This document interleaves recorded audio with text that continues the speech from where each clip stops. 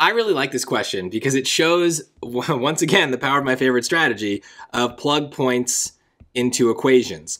And there are two ways to do that here that are both unique, but can still kind of get you the same way if you're just thinking, all right, points and equations. So let me show you the way that I think the SAT probably wants us to do, which is a little bit more algebraic.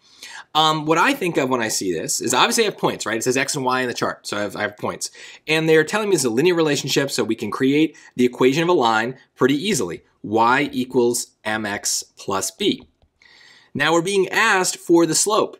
So m is going to be our mystery, meaning that we should be able to plug in the y, the x, and the b. Or at the very least, if we can do that, we can then solve for m. And we've got y's and x's. We got 3 sets of them, right? So that part's checked off. The b is the y-intercept.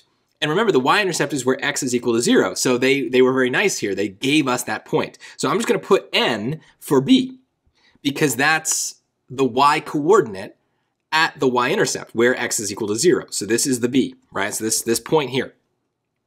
Then I'm going to choose a different point to plug in for x and y so that I get rid of all the variables and I just have the m. And I'm not quite right there, but you'll see. So n plus 92, that's my y. N plus 92 is equal to m, and then negative 3 is my x, and then plus n is the plus b.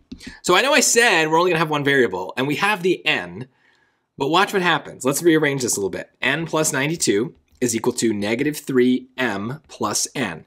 If we continue with the moves of algebra, we would say, all right, I wanna solve for m. And that m might have n in its solution, right? Look at the choices in C and D. They have n's in them. N being in there is not the worst thing in the world. But watch, if we subtract n from both sides, the n's cancel out on the right side, which is what we wanted, but they also cancel out on the left. So this works out really nicely. Now we have 92 is equal to negative 3m, and we would divide both sides by negative 3 to get m alone, and there it is. 92 over negative 3 is the same as choice A, and that's the answer. So this is a great example of why variables and algebra make things look really scary, but especially on the PSAT and SAT, things just kind of work out sometimes. You have to just dive into a question and get it started, because a lot of times things that look like they're going to create a mess kind of just go away, work themselves out.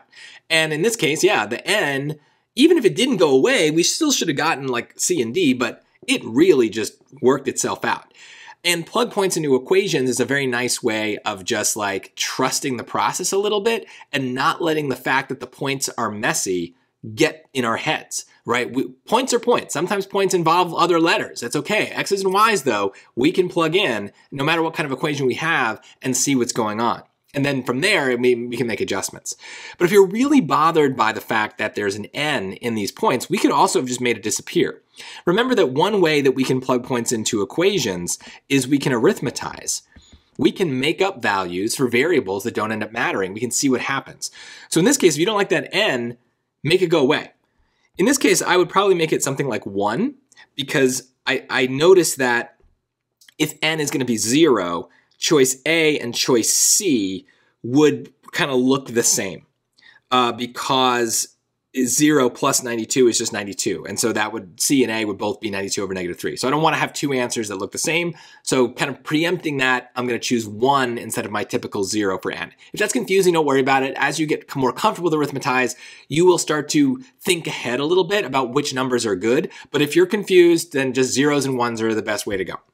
So in this case, if I made n 1, then this point here would be 93, right? N plus 92 is 1 plus 92, which is 93. And so this would be 185.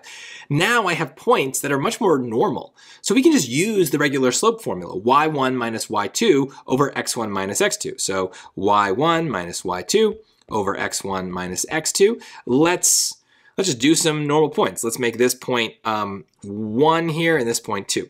So 93 is my first y minus 1 over negative 3 minus 0. So that is just 92 over negative 3, which is choice A. Now, we would still need to check the other choices and make sure, because if we made n 1, then we need to make all the n's 1, including the n's in the answer choices. Now, b does not have an n, so that we already can see is wrong, because that's not the same, right? 3 over 92 or negative 3 over 92 is different, so that's wrong. If we plugged 1 in for choice C, we'd be close, but it's not quite the same, right? That's 93 divided by negative 3. That's not the same as 92 divided by negative 3. It's close, but it's not quite the same. Here we'd have 2 minus 92 over 3, right? So 2 times 1, the n is 1. So that's negative 90 over 3.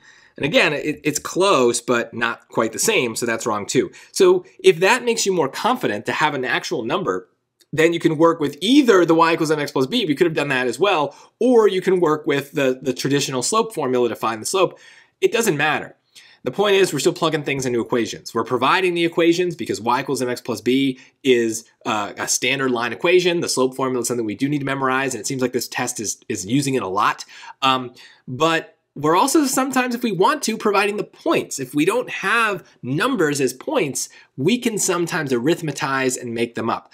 I don't know what way is best. It kind of just depends on your level of comfort with these strategies, but I would say that just be open-minded, try new things, and the more you practice arithmetizing and plugging points into equations, the more comfortable you'll be using those strategies during the real test.